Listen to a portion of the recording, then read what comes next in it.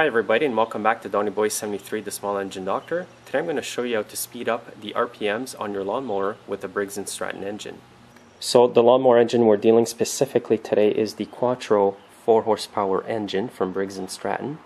First of all, you want to remove the air filter because that's where we're going to access the springs and the governor. So the problem with this mower is that the engine doesn't rev high enough because it's a bit old. Now what I'm going to do is start up the engine now to show you how high it revs.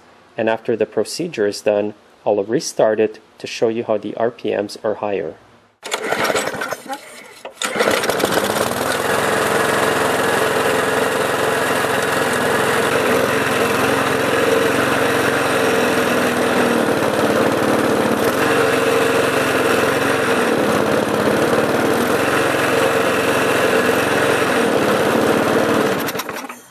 Now this mower doesn't rev high enough because I've tried it out.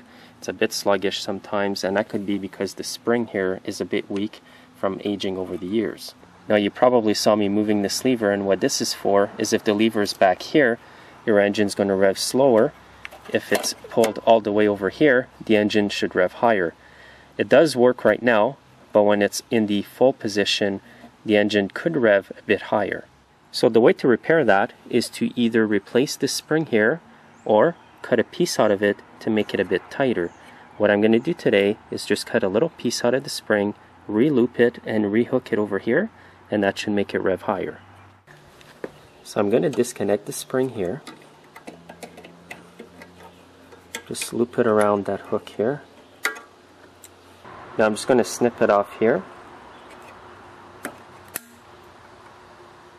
Now you can see that the loop's gone. Now I'm going to grab it with some needle nose pliers and create another loop. Just like that. You want to make sure that the loop's big enough like that so when it's hooked back in, it doesn't come out. And now I'm just simply going to re-hook it inside the groove here. Now what this has done is made the spring slightly tighter, so we should be getting a bit more RPMs. You don't want to cut the spring too short because your mower is going to rev way too high and you're going to blow the connecting rod. Now I've got the spring reinstalled. I'm going to start up the lawnmower just to show you that it revs a little higher. Not too much though.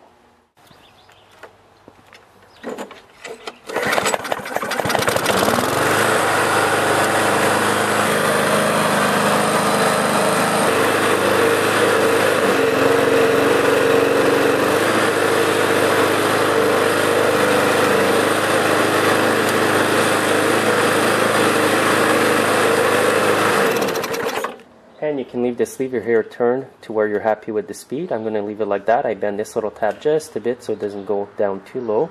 And now I'm just going to reinstall the air filter and the job is complete.